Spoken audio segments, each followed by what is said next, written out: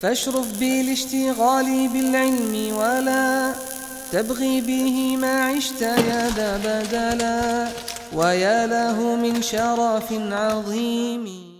الحمد لله رب العالمين، له الحمد الحسن والثناء الجميل، وأشهد أن لا إله إلا الله وحده لا شريك له يقول الحق وهو يهدي السبيل، وأشهد أن سيدنا ونبينا محمد صلى الله عليه وعلى آله وأصحابه والتابعين لهم بإحسان إلى يوم الدين أما بعد. We're in the explanation of the book Thalaathatu Usool, written by Shaykh al-Islam Muhammad ibn Abdul Wahhab rahimahullah ta'ala.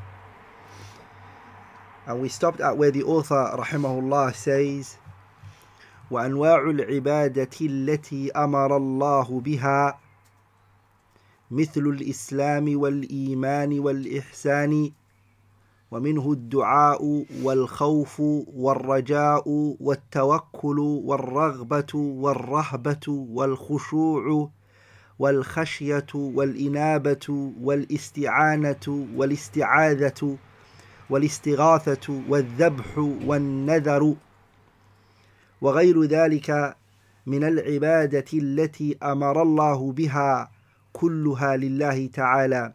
والدليل قوله تعالى: وأن المساجد لله فلا تدعوا مع الله أحدا، وأن المساجد لله فلا تدعوا مع الله أحدا، فمن صرف منها شيئا لغير الله فهو مشرك كافر. The Shaykh al-Islam Muhammad ibn Abdul Wahhab, he now goes into speaking about the types of ibadat there are. The Shaykh rahimahullah, he goes into the types of ibadat there are. And as we always do, we categorize the ibadat into two types. And we say that the ibadat, or ibadam, the word ibadah, when we speak about it, it refers to two things. Okay? The first one is at-ta'abbud, and the second thing is al-muta'abbadu bihi.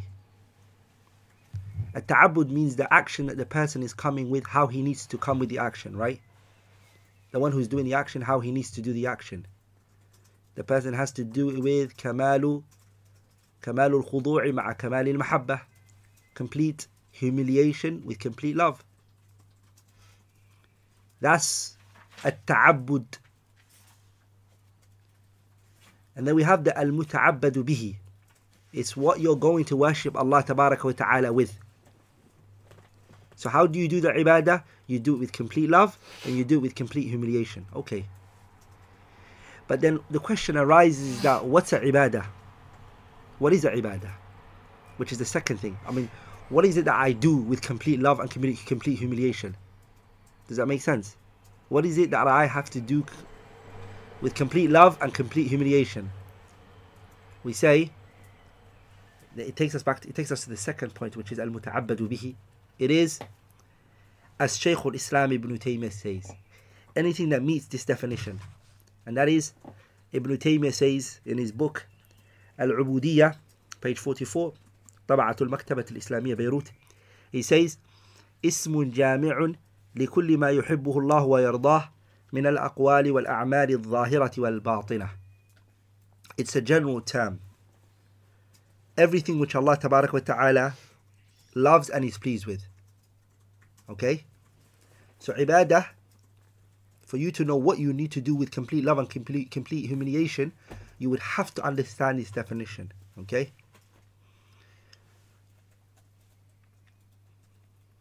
It's a general term in which, for everything which Allah tabarak wa ta'ala loves and is pleased with. How would one know Allah subhanahu wa ta'ala loves something and is pleased with it? It's two ways you could find out. There's two ways that a person can know something Allah tabarak wa ta'ala loves and is pleased with. The first one is that the Prophet sallallahu alaihi wasallam commands you it, and he tells you to do it. Okay? So it becomes ma'muran bihi, something you need to come with. And the second one is أو مخبرا عنه بأن الله جل وعلا يحبه ويرضاه.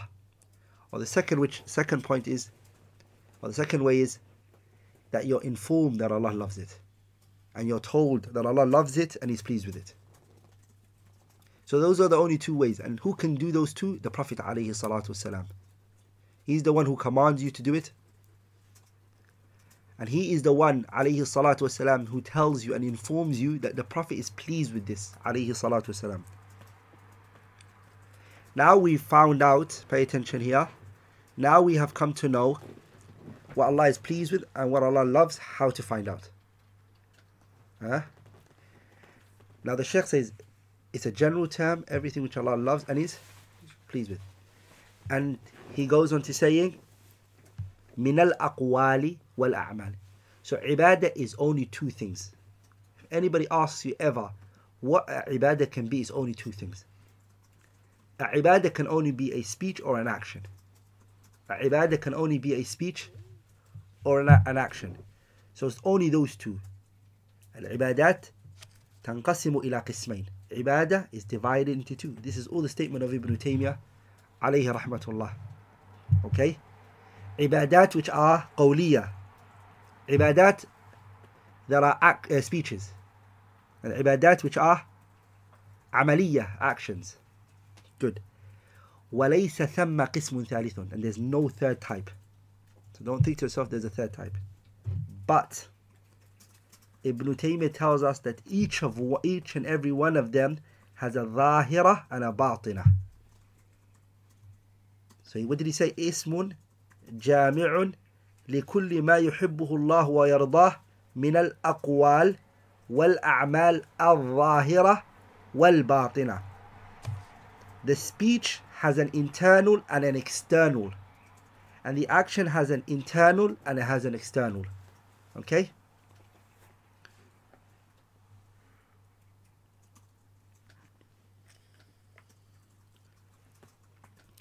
From the things that will fall under the qawliya, which is the first one, which is speech, the internal of the speech is, or more like on the tongue, external, because the speech is two, internal and external. The speech that's internal is the heart, right?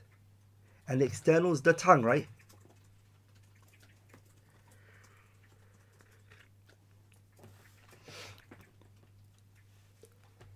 The ones that are on the tongue, the speech that's on the tongue is such as مثل الذكر, the remembrance of Allah, subhanallah, alhamdulillah, la ilaha illallah, tilawatul Quran, reading in the Quran, kalimatul ma'ruf, going out there commanding the good, prohibiting the evil.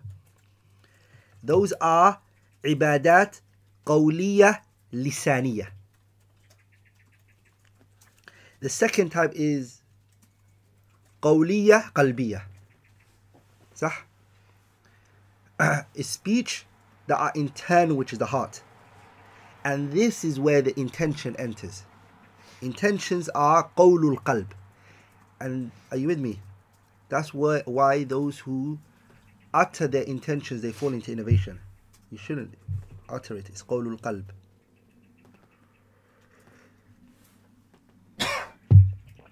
Because it's the speech of the heart, and it should stay in the heart. There's not qawlul lisan. They're confusing qawlul lisan with qawlul qalb. Are you with me? So intention falls here. And motives. Very good. And then the second type of ibadat is what? Ibadat amaliyah. And it has two types, which is qalb and what? Those which are qalb and those which are jawarih, limbs. So the Shaykh rahimahullah, he brings a'mal from the a'malul qalb and the a'malul jawarih. We're going to see them. Shaykh's going to bring examples. A'malul qalb is, for example, ikhlas, sincerity, right? Sincerity is a'malul qalb. Niyyah is qawlul qalb. Intention, because intention can be bad if it wants. Sah? Ikhlas is when it's good. Amalul qalb. Tawakkul is amalul qalb. Okay? It's the action of the heart. So the Shaykh rahimahullah, what he's going to do is, he's going to give us many of them. Al-dhabh is amalul jawarih.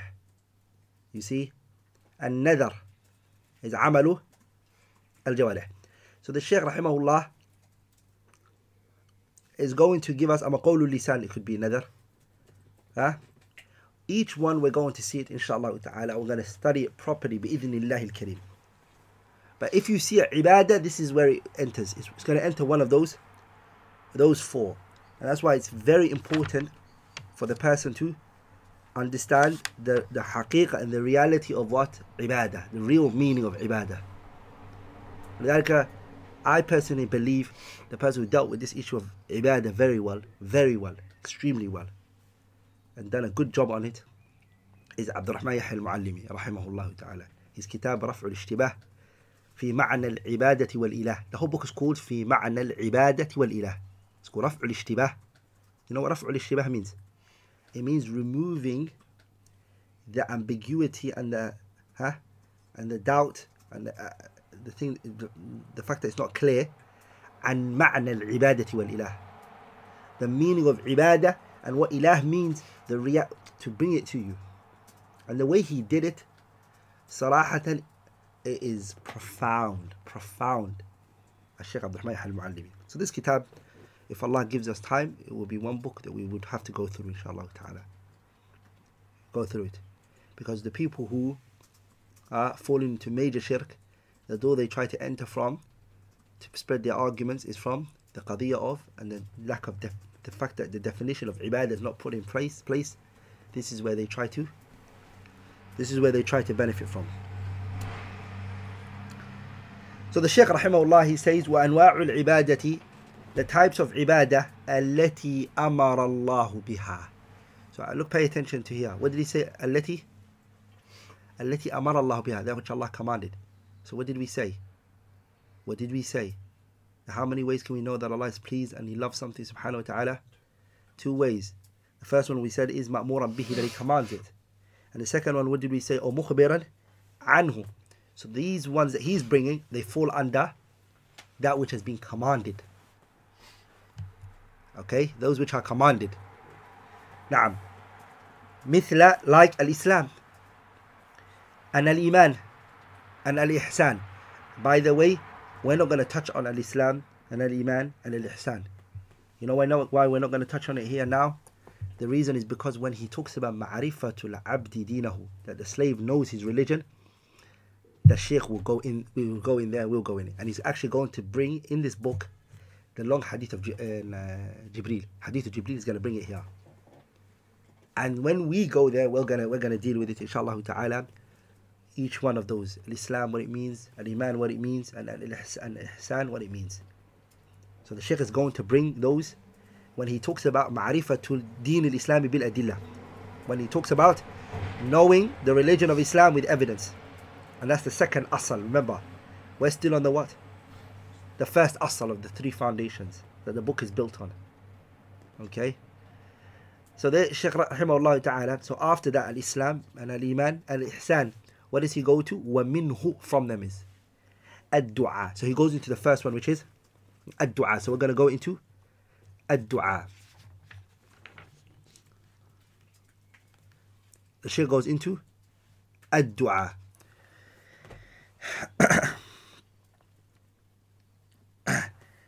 Du'a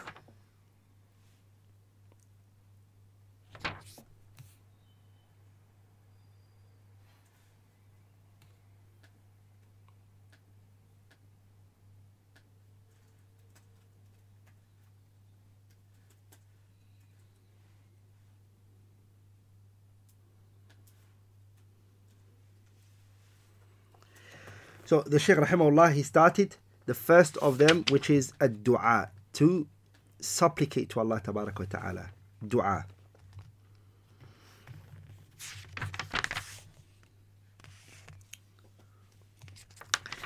And ad-du'a, it comes in two types, as we spoke about previously. We said that dua is of two types. The first one is dua ibadah, and the second one is dua mas'ala. Dua ibadah, and the second one, which is dua mas'ala. And we did touch on the difference between the two, right?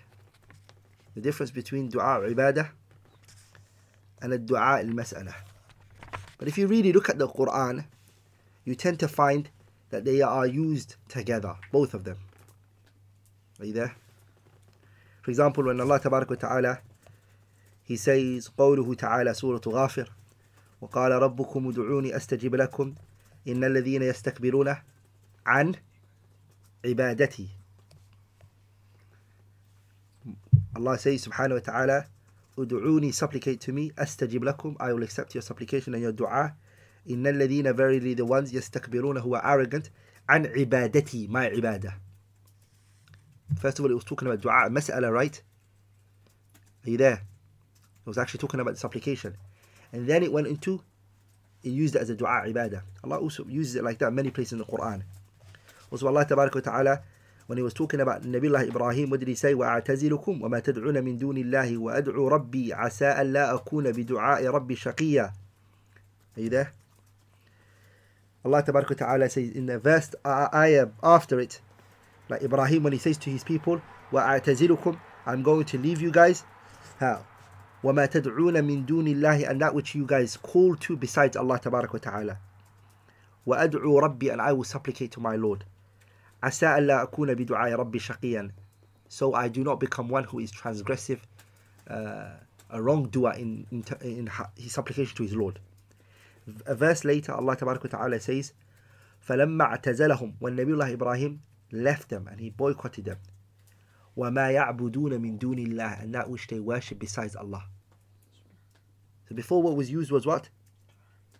تَدْعُونَ مِن دُونِ اللَّهِ, that which you guys call on to besides Allah. And then an ayah later, Allah says, فَلَمَّا اعْتَزَلَهُمْ, because He said to them, I'm going to boycott you guys and what you guys are calling on to. And then when Allah spoke about Ibrahim, what did He say? When He boycotted them, and also that which they were worshipping besides Allah Tabarak wa Ta'ala. So then dua here has been explained and translated as to be mean ibadah. That's what Allah Tabarak wa Ta'ala does in many places in the Quran. If you look at it, they are used interchangeably. You see, they are used interchangeably. That dua ibadah and dua mas'ala, when they come in the Quran, they are, both of them is meant by it. So when the word dua comes in the Quran and the Sunnah, it actually means both of them. It actually means both of them. So if a person tries to narrow it down to a particular meaning from the two meanings without any evidences, then this is a tahakkum, this is dictatorship. And this is forcing the verses to be what it's not. This is forcing the verse to be what it's actually not. What we need to all realize, my beloved brothers and sisters, is that if the person calls on to Allah Tabarak wa Ta'ala and asks from Him, Allah Tabarak wa Ta'ala is very close in accepting your dua, giving you what you want, subhanahu wa ta'ala. أُجِيبُ دَعْوَةَ الدَّاعِ إِذَا دَعَانِ, I accept the dua of the one that's supplicating to me. فَلْيَسْتَجِيبُوا لِي وَلْيُؤْمِنُوا بِي لَعَلَّهُمْ يَرْشُدُونَ. Allah says, when my slaves, they ask of me, then I am close to them and I will support them and aid them and give them what they want. أُجِيبُ دَعْوَةَ الدَّاعِ إِذَا دَعَانِ فَلْيَسْتَجِيبُوا لِي وَلْيُؤْمِنُوا بِي لَعَلَّهُمْ يَرْشُدُونَ. This ayah, if we really observe it, it emphasizes something very powerful, an aqeedah issue. That if you look at the Quran, for example, the Sahabas never asked Allah Tabarak wa Ta'ala something except Allah gave it to them. He always gave it to them. An answer was there for them in everything they asked for. Allah always says to them, قُلْ, O Muhammad, say this to them, say this to them, say this to them. Sah? Whenever the Sahabas asked Allah a question, for example, let's look at Surah Al-Baqarah, Ayah 189. Allah says, يَسْأَلُونَكَ عَنِ الْأَهِلَّةِ قُلْ هِيَ مَوَاقِيتُ لِلنَّاسِ وَالْحَجِّ وَيَسْأَلُونَكَ عَنِ الْيَتَامَى قُلْ إِصْلَاحٌ لَهُمْ خَيْرٌ. Allah also says in another place, وَيَسْأَلُونَكَ مَاذَا يُنْفِقُونَ قُلِ الْعَفْوَ وَيَسْأَلُونَكَ عَنِ الْمَحِيضِ قُلْ هُوَ أَذًى يَسْأَلُونَكَ عَنِ الْأَنْفَالِ قُلِ الْأَنْفَالُ لِلَّهِ وَالرَّسُولِ قُلِ الْأَنْفَالُ لِلَّهِ وَالرَّسُولِ. Allah also says, وَيَسْأَلُونَكَ عَنِ الرُّوحِ قُلِ الرُّوحُ مِنْ أَمْرِ رَبِّي. They are asking you, Muhammad respond to them. They are asking you, Muhammad respond to them. But this particular place, when it came, Allah Tabarak wa Ta'ala, He says, وَإِذَا سَأَلَكَ عِبَادِي, when my slaves ask me. When they ask me, Allah didn't say to the Prophet, say to them. Allah did not say to them, say to them. Say to them that I am close. Rather, Allah Tabarak wa Ta'ala, He said it to them directly. He intervened and said, فَإِنِّي قَرِيب, I am close, don't worry. He spoke to them directly. أُجِيبُ دَعْوَةَ الدَّاعِ إِذَا دَعَانِ. You see, فَلْيَسْتَجِيبُوا لِي وَلْيُؤْمِنُوا بِي لَعَلَّهُمْ يَرْشُدُونَ. This meaning is actually emphasized by a hadith. There's a hadith that actually emphasizes on it, which is a hadith narrated by Imam Bukhari and Muslim. من حديث أبي موسى الأشعري رضي الله تعالى عنه. He said, كنا مع النبي صلى الله عليه وسلم في سفر. We were with the Prophet صلى الله عليه وسلم in one of the journeys. And this was what? It was one of the battles, which is Khaybar, the Battle of Khaybar. فَكُنَّا إِذَا عَلَوْنَا كَبَّرْنَا. Whenever we got to a high place, we would say Allahu Akbar. This is a sunnah. When you go up, you go Allahu Akbar, and when you go down, you say Subhanallah. It's a sunnah. When you guys are coming up staircase, it's a sunnah to say Allahu Akbar when you're coming up. And it's a sunnah when you're going down from somewhere high and you're going down to say Subhanallah. It's a sunnah of the Prophet.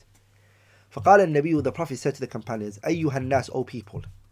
So, some of the riwayat mentions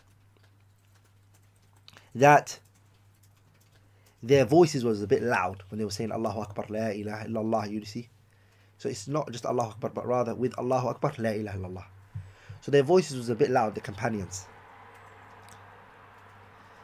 The Prophet said to them, أَيُّهَا النَّاسُ, O people, إِرْبَعُوا عَلَى أَنفُسِكُمْ فَإِنَّكُمْ, be good to yourselves. Don't scream and shout. فَإِنَّكُمْ لَا تَدْعُونَ أَصَمًّا وَلَا غَائِبًا. You're not calling one who is deaf and one who is absent. وَلَكِنْ تَدْعُونَ سَمِيعًا بَصِيرًا. You are calling one who what? Who sees and he hears.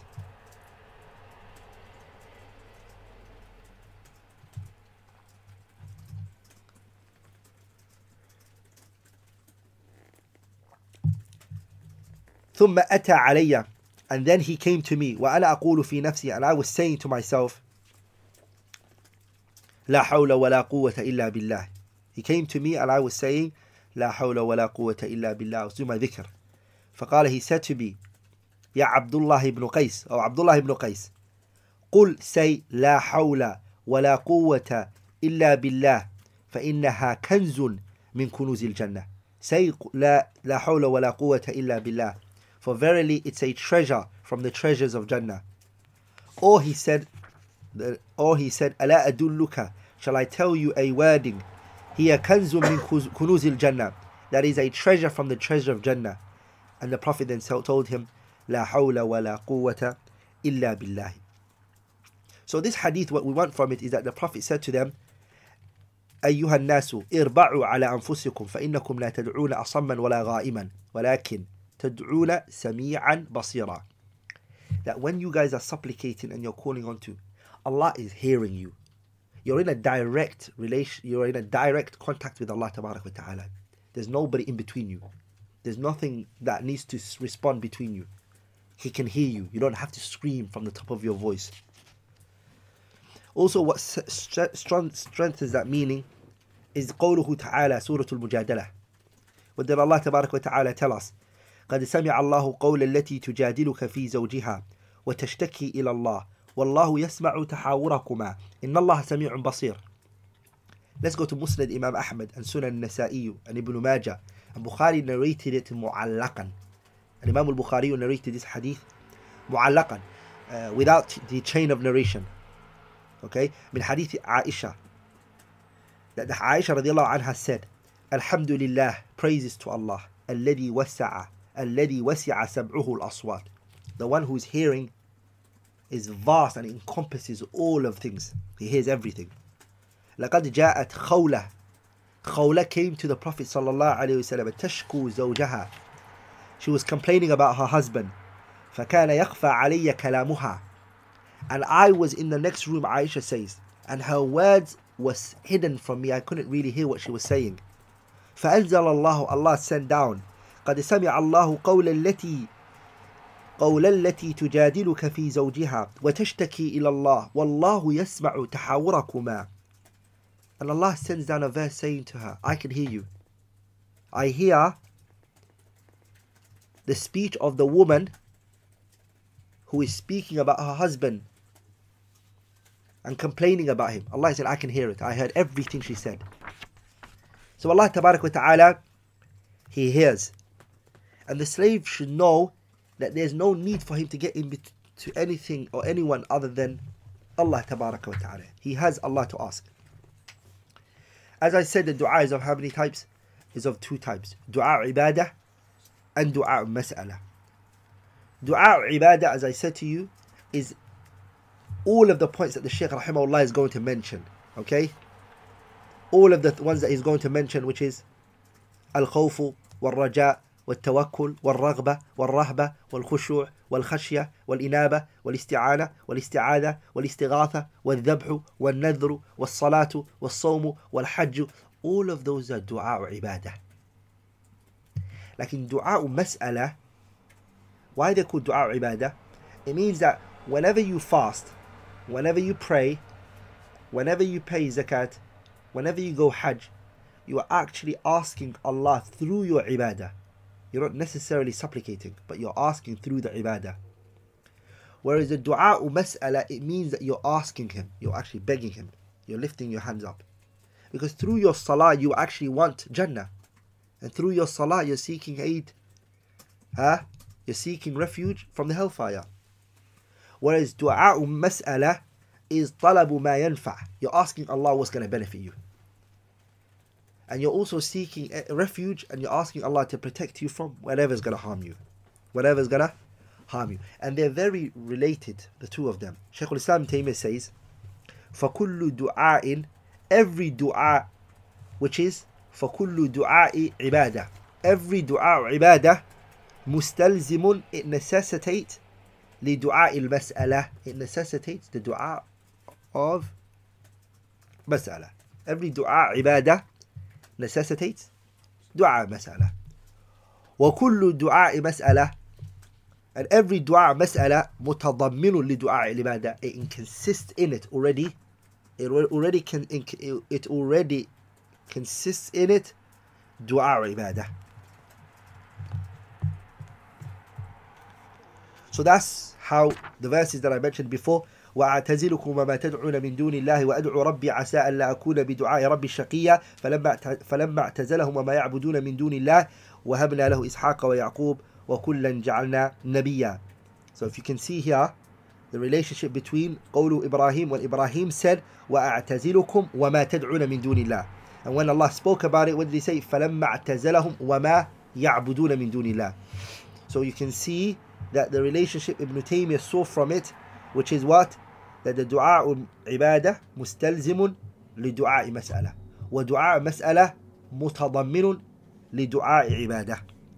The kalam of Ibn Taymiyyah is very strong, and it's a dhabit which is very powerful. It's a dhabit which is very powerful. Nowadays what you hear, and that's very sad, it's a very sad problem, which is many people will come up to you and say to you, they'll complain, they'll say, inna nad'u Allah kathiran, we supplicate to Allah a lot, we ask of Him a lot to change the situation, and yubaddil al-hal, to change the situation that we're in, to change our problems, to uplift from the ummah the suffering and the problems that they are going through. We ask of Allah tabaraka wa ta'ala these issues, and even then وَمَعَ ذَلِكَ لَا نَرَى تَغْيِيرًا لِلْوَاقِعِ, and we don't see no changing of our situation. Everything's still the same.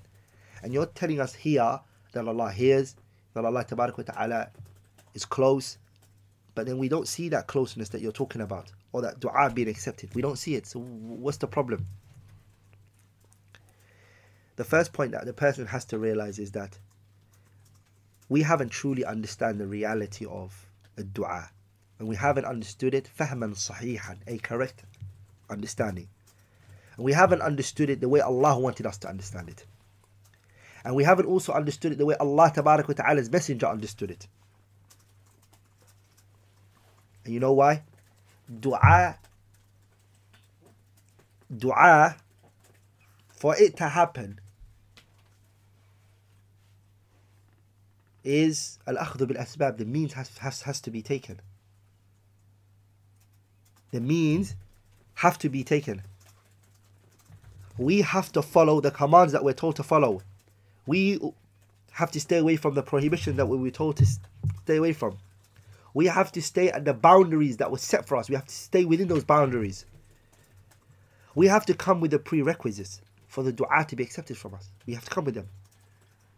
And then when we submit ourselves to Allah, we humiliate ourselves to Him, and we lift our hands up to Him Tabarak wa Ta'ala, and we seek His help, then and only then will Allah Tabarak wa Ta'ala give us what we ask for.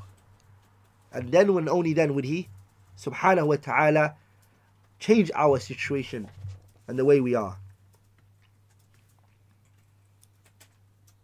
If you look at the ending of Surah Al-Imran, this is an exact answer to that question.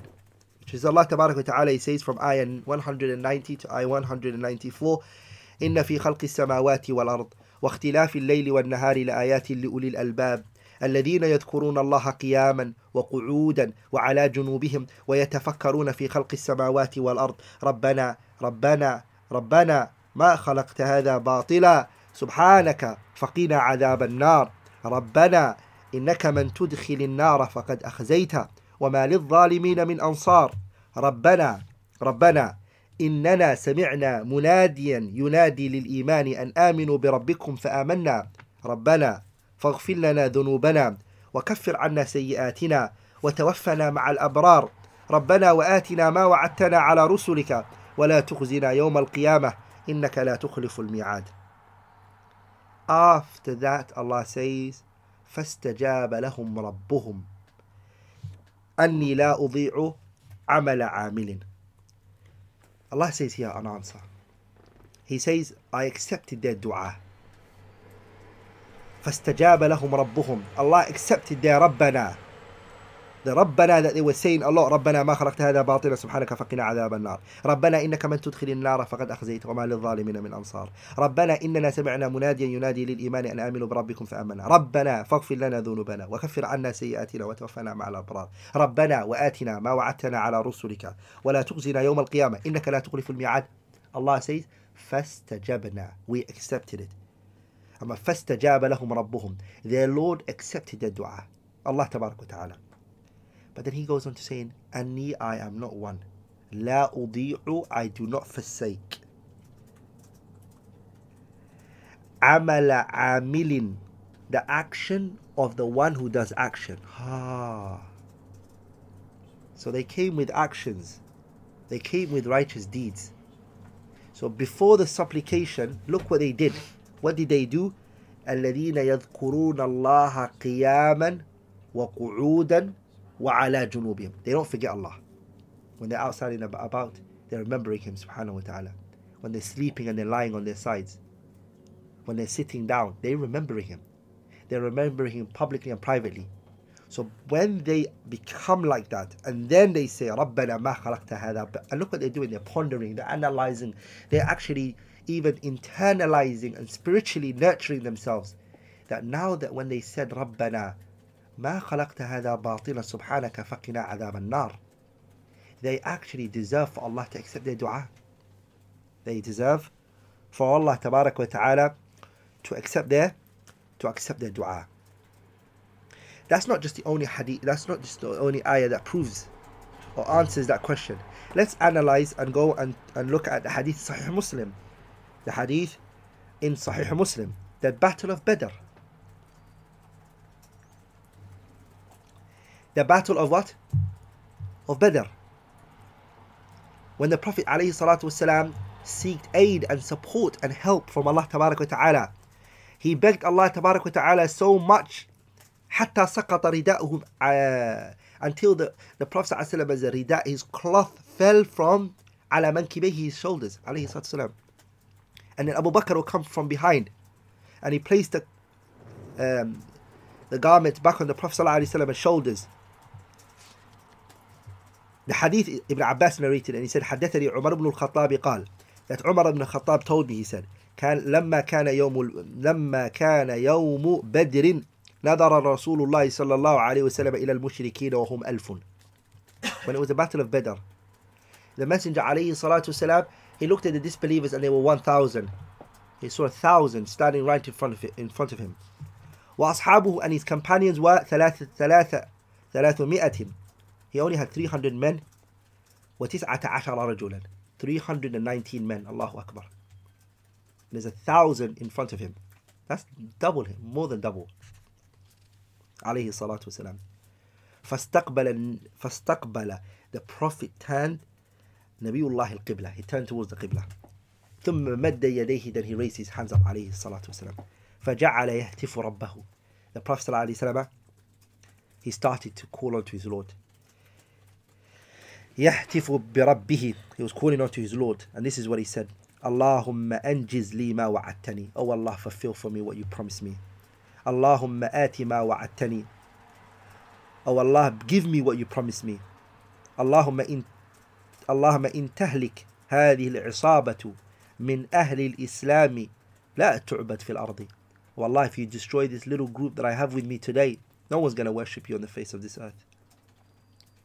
And the Prophet went on to asking Allah, and he went on to asking Allah Tabarak wa Ta'ala, and raising his hand higher and higher and facing the Qibla, until the حتى سقط رداؤه عن منكبيه فأتاه أبو بكر فأخذ رداءه فألقى على منكبيه.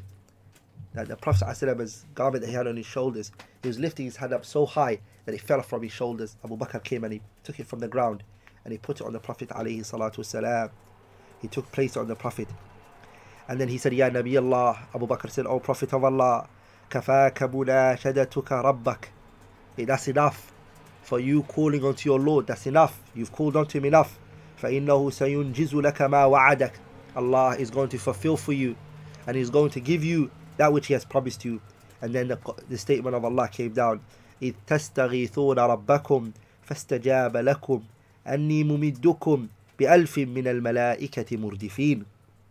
That Allah Tabarak wa Ta'ala, He sent down 1,000 angels in support and help of the believers. So what did Allah said? فَأَمَدَّ اللَّهُ بِالْمَلَائِكَةِ. Through the angels, Allah Subhanahu wa Ta'ala, He supported and He aided the believers. But if you look, the Prophet alayhi salatu wasalam, he came with the asbab, the means. He brought his companions to the battlefield. He made sure that he nurtured them with the correct understanding of the religion, alayhi salatu wasalam. But as for us Muslims, to eat that which is haram, and to not care what comes into our households, to do every sin that comes to our minds, and then after that we raise our voices and we cry and we supplicate to Him and we ask of Him, then that really doesn't show that we are ones who really want the supplication to be accepted. So in order for our situation to change, we have to change our situation first. As Allah subhanahu wa ta'ala, He says, إِنَّ اللَّهَ لَا يُغَيِّرُ مَا بِقَوْمٍ حَتَّى يُغَيِّرُوا مَا بِأَنفُسِهِمْ. Allah will not change the situation of a people until they change their situation. Surah Al-Ra'd, Ayah 11. And Allah also says in Surah Al-Anfal, Ayah 53, ذَلِكَ بِأَنَّ اللَّهَ لم يكن مغيرا نعمة أنعمها على قوم حتى يغيروا ما بأنفسهم. And Allah is not one who changes a people from a blessing that He put them in. He doesn't take them out of that blessing until what? حتى يغيروا ما بأنفسهم, until they change their situation and they go against Allah's command and they show disbelief towards Him subhanahu wa ta'ala, and they don't show gratitude towards Him. Allah then takes away from them the good that they have. Imam Muslim, he narrated in his Sahih on the authority of Abu Hurairah radiyallahu ta'ala anhu, that the Prophet sallallahu alayhi wa sallam, he said, أيها الناس, O people, Inna Allah tayyibun. Allah tabarak wa ta'ala is good. La yaqbalu illa tayyiban, and He doesn't take and accept except that which is good. Wa inna Allah amara al-mu'minina. Verily Allah has commanded the believers. Bima amara bihi al-mursalina, that which He has commanded the messengers. Allah has commanded the believers exactly what He has commanded the messengers by saying to them, Ya ayyuhar rusul, O messengers, kulu min at-tayyibati, eat from the good. Wa'malu salihan, come with righteous actions. Inni bima ta'maluna alim, I am one who knows everything which you do. وقال, Allah says to the believers the same thing. Ya ayyuhal ladina amanu, those of you who believe, kulu min tayyibati ma razaqnakum, eat from the good in which your Lord has provided you with. ثم ذكر الرجل, then the Prophet told the story of a man, يطيل السفر, who went into a long journey. أشعث أغبر, he's dusted, his hair has dusted it, sandy. يمد يديه إلى السماء, he lifts his hands up in the sky. He says, Ya Rabb, my Lord. Ya Rabb, my Lord. ومطعمه حرام, but his food was haram. This man ate haram. ومشربه حرام, he drank haram. وملبسه حرام, the clothing he's actually wearing is haram. ووضي بالحرام, he was nurtured and cultivated upon haram. فأنا يستجاب لذلك, how would this individual's dua be accepted? If you ponder, wallahi, you look at this hadith, he used the same supplication that the people in Surah Al-Imran used. Rabbana, my Lord. He said the same wording. He said, my Lord. He begged Allah Tabarak wa Ta'ala. He lifted his hands up. He lifted his hands up. And we know Allah Subhanahu wa Ta'ala, Inna Allah Hayyun Kareem. Allah is generous. Allah is kind.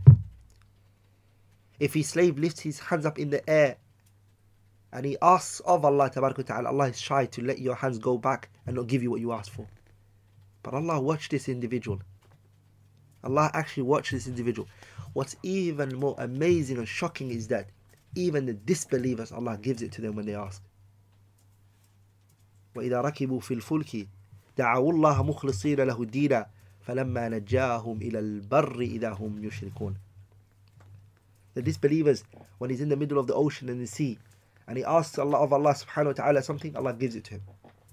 Allah gives it to him of what he asked for. When he comes with tawheed, and he thinks, he throws his idols away and he starts asking Allah with sincerity, Allah accepts it from him. But the believer here, Allah has it subhanahu wa ta'ala. Allah doesn't.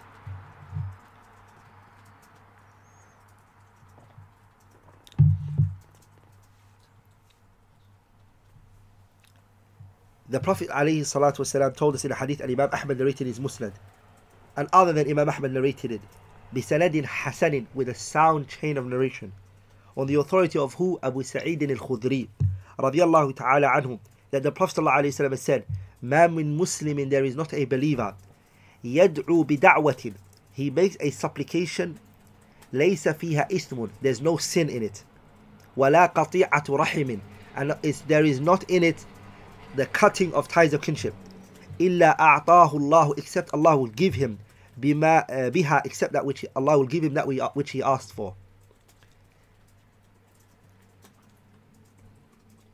Except Allah will give to him what? إِحْدَى ثَلَاثٍ, except Allah will give to him one of three. Pay attention.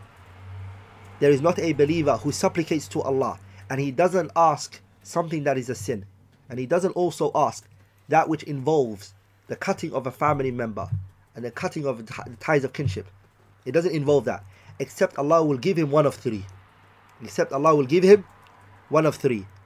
إِمَّا أَن تُعَجَّلَ لَهُ دَعْوَتُهُ, one is either Allah will hasten your dua for you, the response, and He will give you the response quickly. وَإِمَّا أَن يَدَّخِرَهَا لَهُ فِي الْآخِرَةِ, or Allah will store it for you for the hereafter. Or وَإِمَّا أَن يَصْرِفَ عَنْهُ مِنَ السُّوءِ مِثْلَهَا, or else Allah diverts from you an evil like it.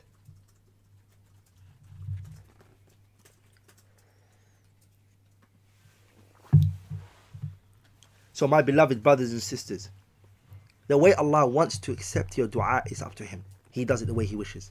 It doesn't always have to be hastened for you in this world. فَلَا تَيْأَسْ. Don't give up, my beloved brothers and sisters. And don't give up.